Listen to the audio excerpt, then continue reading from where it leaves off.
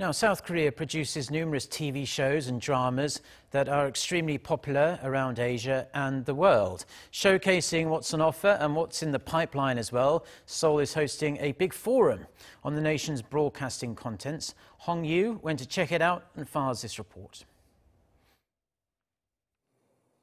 The biggest broadcast format market in Korea, the Broadcast Worldwide, or BCWW, opened on Wednesday at COEX Convention Center in southern Seoul. Already in its 18th year, the event under the slogan "Discover the Infinite Potentials of Content" will continue until Friday. 300 booths from 200 exhibitors of 50 different countries are taking part in this annual event, offering a close look at diverse broadcast formats to domestic and international buyers. And among the participants, Arirang TV had a head-turner with its long list of content production. Arirang is producing and broadcasting various content such as news, documentary, entertainment shows, and format shows. And this year we brought a new 4K documentary called Art Travel.